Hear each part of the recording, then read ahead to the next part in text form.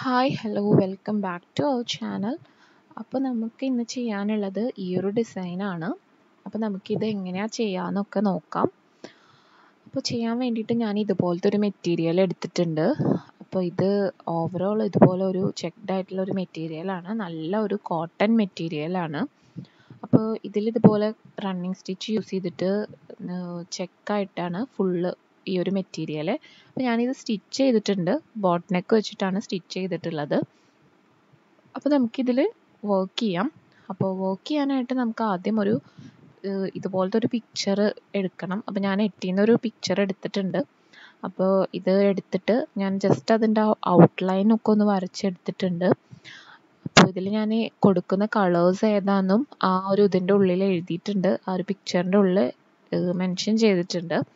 അപ്പോൾ നമുക്ക് അതിനനുസരിച്ചുള്ള വർക്ക് ചെയ്യാം. അപ്പോൾ ഇത് നമ്മൾ ഡ്രസ്സിലേക്ക് കോപ്പി ചെയ്യാനായിട്ട് ഞാൻ ഒരു ബ്ലാക്ക് കളർ കാർബൺ പേപ്പറാണ് യൂസ് ചെയ്തിട്ടുള്ളത്. ബ്ലാക്കോ ബ്ലൂ ഏത് വേണമെങ്കിലും യൂസ് ചെയ്യാം. അപ്പോൾ അത് വെച്ചിട്ടാണ് നമ്മുടെ ഡ്രസ്സിലേക്ക് കോപ്പി ചെയ്യുന്നത്. അപ്പോൾ കോപ്പി ചെയ്തിട്ടുണ്ട്. അപ്പോൾ ഇതിൽ നമ്മുടെ ഈ ബ്രാഞ്ചിൻ്റെ അടിയിൽ നിൽക്കുന്ന കുഞ്ഞൊരു പോർഷൻ ഞാൻ ചെയ്തിട്ടില്ല, ഇതിൽ ഇപ്പോൾ വരച്ചിട്ടില്ല. അത് നമുക്ക് ലാസ്റ്റ് ചെയ്യാം. അപ്പോൾ നമുക്ക് എങ്ങനെയാണ് ഇത് ചെയ്യാമെന്ന് നോക്കാം. ഈ ഒരു ഡിസൈനിൽ നമുക്ക് ചെയ്യാനായിട്ട് ഇത്രയും കളേഴ്സാണ് ഞാൻ എടുത്തിട്ടുള്ളത്. ത്രെഡ് ഫുൾ എല്ലാം ആങ്കറിൻ്റെ ത്രെഡാണ്. അപ്പോൾ നമുക്ക് ഇതിൽ ചെയ്യാനായിട്ട് കുറേ ബേർഡിൻ്റെ കളർ നമുക്ക് ഇഷ്ടമുള്ളത് സെലക്ട് ചെയ്യാം. അതുപോലെ ഈ ഒരു ബ്രാഞ്ചിൻ്റെ കളർ ഇതുപോലത്തെ ഒരു കോഫി ബ്രൗൺ യൂസ് ചെയ്തിട്ടാണ് ചെയ്യുന്നത്.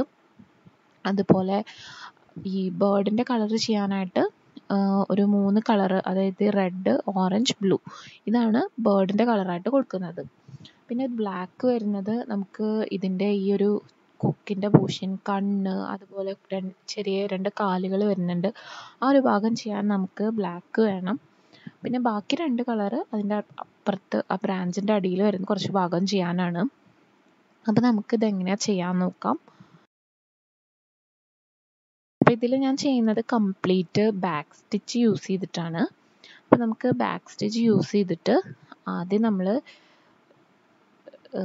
ഈ ഒരു ബേർഡിൻ്റെ നമ്മൾ ആ ഒരു ഇപ്പോൾ വരച്ചിട്ടുള്ള ആ ലൈനിൻ്റെ മേലെ കൂടെ നമ്മൾ ആദ്യം ഒന്ന് ബാക്ക് സ്റ്റിച്ച് ചെയ്ത് പോവുകയാണ് ചെയ്യുന്നത്. അപ്പോൾ ബാക്ക് സ്റ്റിച്ച് ചെയ്യാനായിട്ട് ഞാൻ കഴിഞ്ഞ വീഡിയോയിൽ കാണിച്ചിട്ടുണ്ടായിരുന്നു. ബാക്ക് സ്റ്റിച്ച് ചെയ്തിട്ട് നമ്മൾ ചെയ്തിട്ടുണ്ട്. അപ്പോൾ ഞാൻ കാണാത്തവർക്ക് വേണ്ടിയിട്ട് ഒന്നുകൂടെ പറയാം.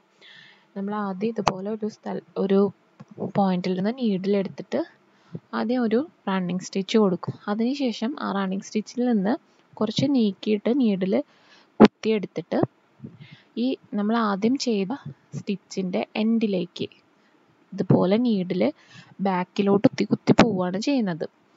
അപ്പോൾ നമ്മൾ ഇതുപോലെ കുറച്ച് നീക്കിയിട്ട് നമ്മുടെ നീഡിൽ വരുന്നത് അവസാനം ചെയ്ത സ്റ്റിച്ചിൻ്റെ അടുത്തേക്ക്, അതായത് ബാക്കിലോട്ട് ചെയ്ത് പോവുകയാണ് നമ്മൾ ചെയ്യുന്നത്.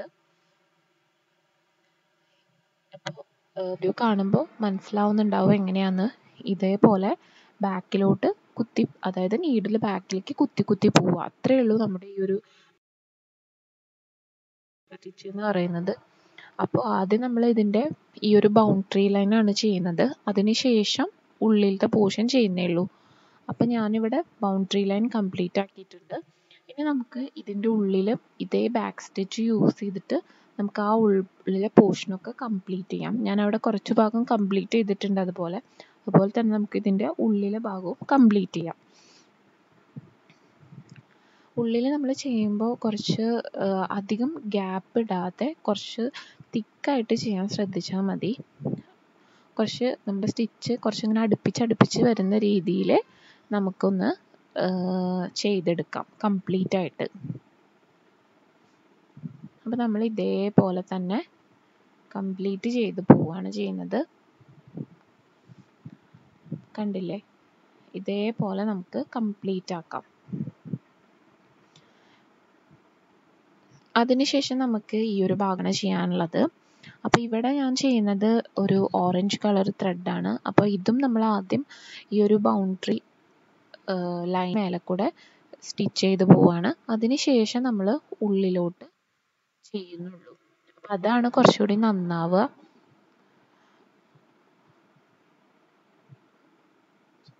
നമുക്ക് ഇതേപോലെ തന്നെ എല്ലാം ചെയ്ത് പോവാം.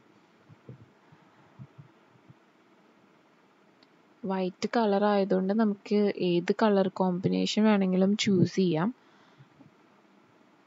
വൈറ്റിലും ബ്ലാക്കിലും ഒക്കെ അതുപോലെ എല്ലാ കളേഴ്സും ഒരുവിധം പോകുന്നതാണ്.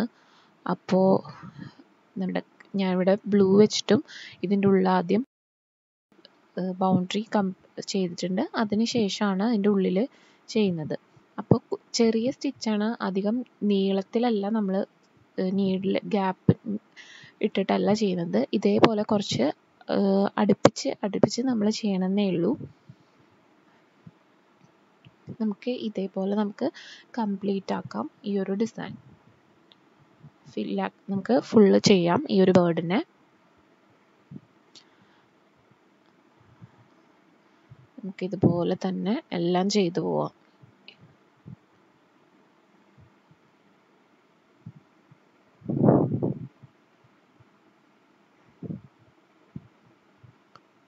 അപ്പം ഞാൻ കംപ്ലീറ്റ് ആക്കിയിട്ടുണ്ട്.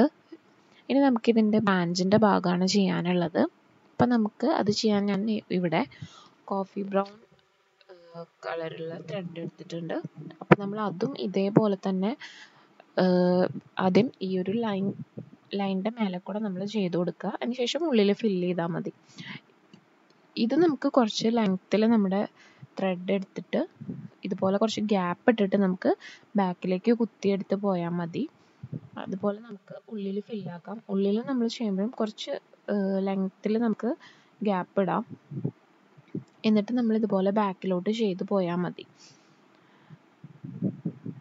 മേലെ ചെയ്തതുപോലെ തന്നെ അത്ര അടുപ്പിച്ചിടണ്ട, കുറച്ച് അതിൻ്റെ ഗ്യാപ്പ് കൂട്ടാം നമുക്ക്.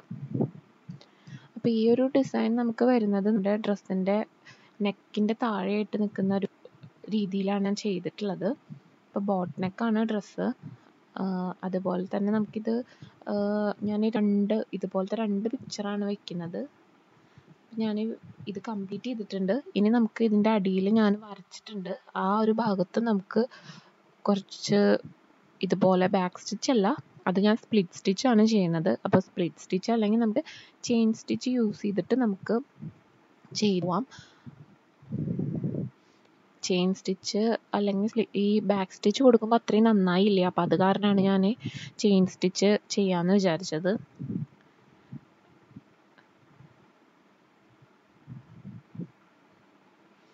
അപ്പം നമുക്ക് ഇതും നമുക്ക് കംപ്ലീറ്റ് ചെയ്യാം. അപ്പം ഇതും ചെറിയ ഡിസൈൻ ആയതുകൊണ്ട് അധികം ഗ്യാപ്പ് ഇട്ടിട്ട് ചെയ്യേണ്ട ആവശ്യമില്ല.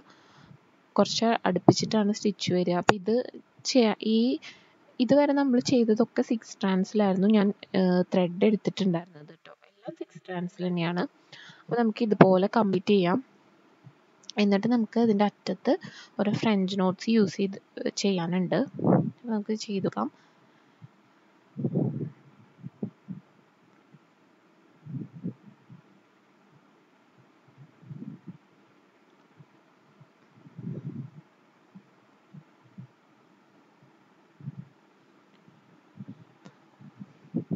ഫ്രഞ്ച് നോട്ട്സ് വെച്ചിട്ട് നമുക്ക് ഇതിൻ്റെ അറ്റത്ത് ചെയ്തെടുക്കാം.